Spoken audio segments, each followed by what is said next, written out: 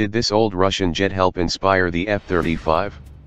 For all the yelling and shouting over the Department of Defense's much-maligned F-35 Joint Strike Fighter program, there's an unusual, often overlooked footnote in the trillion-dollar project's history, its origins as an experimental Soviet fighter that only fell into Lockheed Martin's lap because a desperate Russian aerospace company needed some cold, hard cash.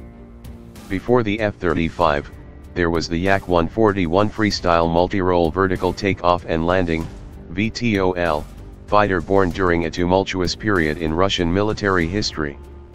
Though the Yak-141's first flight in 1987 was a revolutionary contribution to the development of VTOL systems, the hovering death bird was largely developed as the Soviet Union came apart at the seams, and the newly broke Russian military was in no position to continue development of the new aircraft after the Berlin Wall. The Yak-141 manufacturer, Yakovlev, suddenly was faced with the reality of capitalism, namely, you need money to do cool things. And nearly 30 years after the first flight of the Yak-141, the US Marine Corps is taking off vertically from carriers with its F-35Bs. Here's how the experimental Soviet fighter gave birth to the most controversial aircraft of the modern era.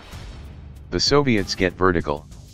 The Yak-141 was supposed to be a major technological leap in Soviet Union's VTOL program, which kicked into high gear in the 1970s after the Soviet Union took note of the iconic Harrier's development in the UK. But the program initially had trouble getting off the ground due to the dismal performance of the Yak-141's predecessor, the Yak-38 Forger, which Soviet military officials deemed, well, a pile of flying dog dung following its unveiling in 1971. Despite its functional VTOL system, it lacked the extended combat range of the Harrier as well as reliable radar system and appropriately lethal armament, not to mention the Yak-38's terrifying automatic ejection seat that both saved lives and surprised the heck out of the pilot when it shot them out of the plane without warning. Although the national interest argues that the Yak-38 was a concept aircraft that was pushed into service to help fill holes in Soviet naval aviation and never meant for frontline combat, it was the operational VTOL aircraft in the Soviet arsenal for a decade. The Yak-141 was specifically designed by Yakovlev to address the shortcomings of the Yak-38, namely speed and range.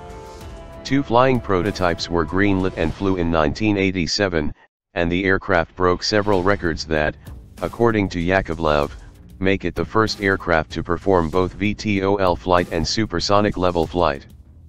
But after one of only two prototypes exploded while landing on the aircraft carrier Admiral Groshev in September of 1991, the program was effectively crippled.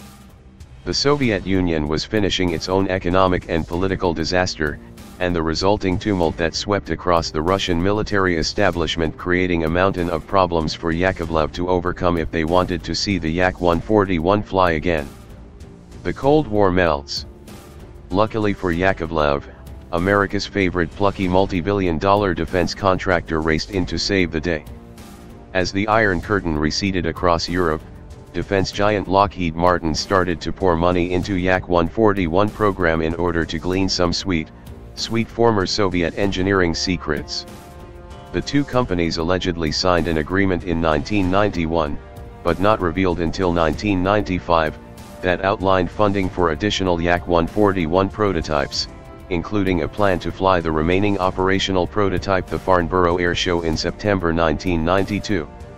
While Lockheed most likely had zero intention of helping produce the Yak-141 for export, it would make more sense that the entire contract was a cover for procuring testing data on the Yak-141 program, including most importantly any VTOL data obtained through years of testing and development. And Lockheed wasn't the only American organization looking to learn from the Soviet-era VTOL program. Consider this document from 1993 that NASA published on the Yak VTOL technology. Military hardware that had once been highly classified and the basis for our own defense planning was now openly marketed at Air's house around the world. This environment permitted a visit to the Yakovlev Design Bureau, Yak, for a vertical/short takeoff and landing, VTOL, technology assessment. Yakovlev is the FSU's sole design bureau with experience in VTOL aircraft and has developed two flying examples, the Yak-38 Forger and Yak-141 Freestyle.